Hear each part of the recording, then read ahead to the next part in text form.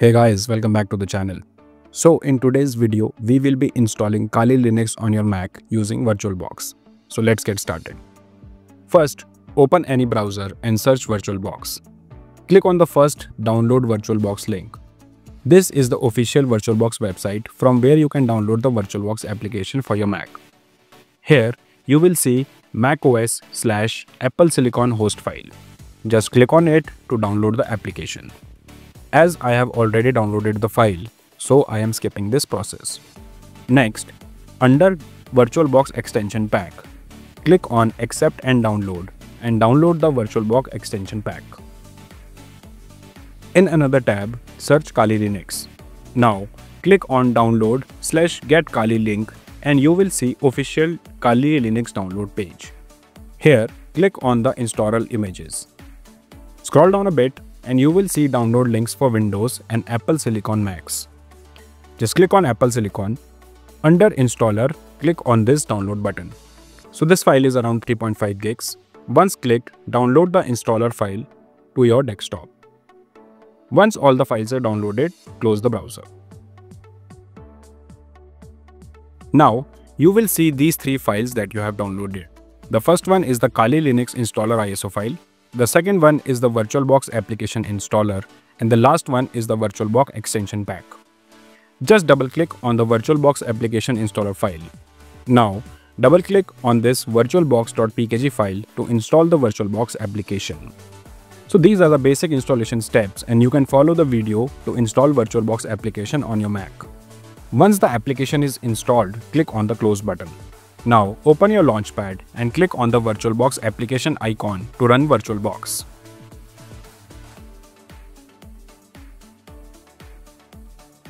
Now, you have to drag and drop your VirtualBox extension file onto your VirtualBox to install the extension pack. Now, click on the Install button to install the extension pack for VirtualBox.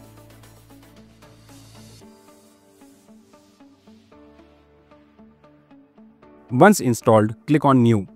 Here, under Name, type in the name of your virtual machine. I'm keeping it Kali Linux. Under ISO image, click on the downward arrow icon and click Others.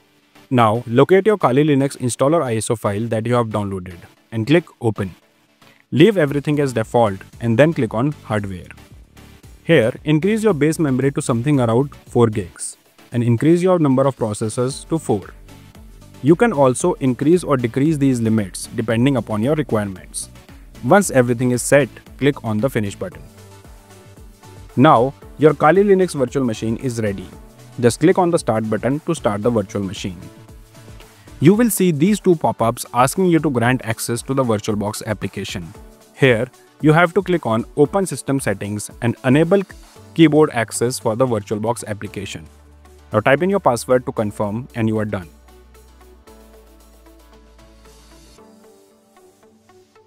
Repeat this process for the second pop-up you see. Just click on Open System Settings, grant accessibility access to the VirtualBox application, type in your password and you are done. On the second window, you will see your Kali Linux virtual machine has already booted, but the window is way too small. To increase the window size, click on View and then click on Scaled Mode. Now for the installation, you need to select Graphical Install. You can use your keyboard arrow keys to move up and down and then press Enter. So these are the basic installation steps of Kali Linux on your Mac.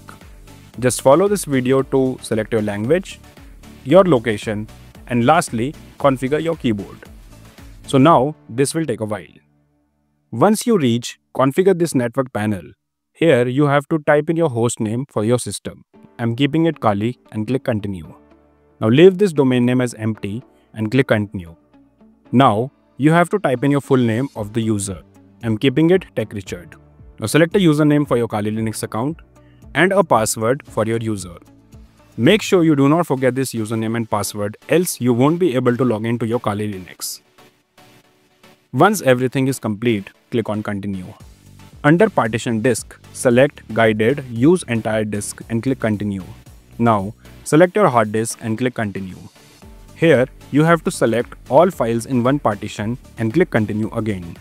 Select Finish partitioning and writing changes to disk and click Continue. Under Write the changes to disk, select Yes and click Continue. Now, this will take around a while to install Kali Linux on your Mac on VirtualBox. For me, it took around 8 minutes for the complete installation.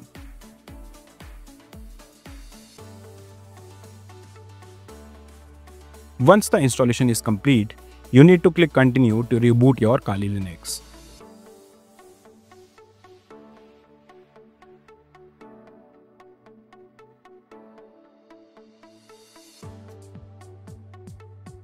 Once rebooted, you will see this UEFI shell. The next steps are important, so please watch it carefully. Once you are redirected to the shell, you have to type fs0 : and press enter. Now type edit space startup.nsh and press enter. Now type in the following command: fs0 : /efi/kali/grubaa64.efi. Once typed, press Ctrl S on your keyboard to save this file. Now press enter twice and then press Ctrl Q to exit the editor. Now here, type reset and press enter to reboot your virtual machine. Again, when you reach shell, this time you will be redirected automatically and your virtual machine will boot from your hard drive.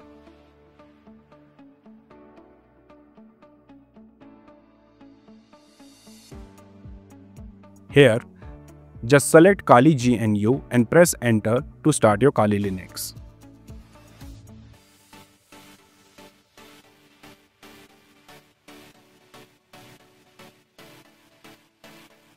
Now type in your username and password and click on the login button.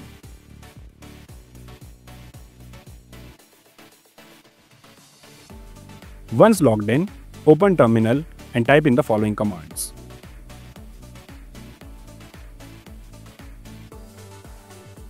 The first command is sudo apt update and press enter. Type in your password and press enter again. So this will update all your Kali Linux and upgrade all the packages. Now type sudo apt install linux headers generic to update the Linux headers.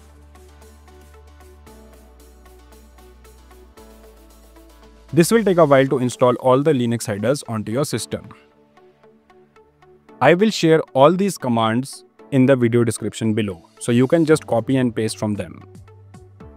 Now click on Devices on the top bar and click Insert Guest Editions CD image. With guest tools, you will be able to use some advanced features of VirtualBox. Once you click on it, you will see this disk icon on your desktop. Just double click to open this. Now, copy all the contents of this folder and paste them into your Documents folder.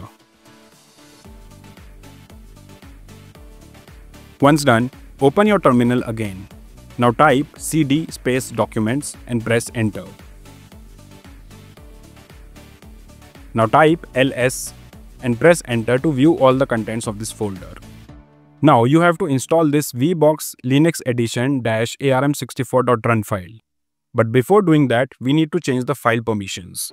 To do that, type in sudo chmod space 777 space and the name of the file, that is VirtualBox Linux Editions -arm64.run.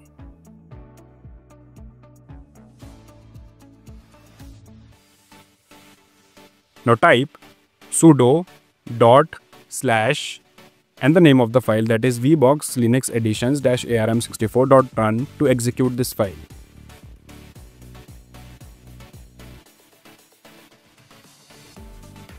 Once you run this file, make sure you have exited the scaled mode. You can do that by going into View section of your top panel of your virtual machine. Once everything is done, close your virtual machine. Now click on Settings, go to Advanced and under Shared Clipboard and Drag and Drop, set them to bidirectional and click OK. Now restart your virtual machine.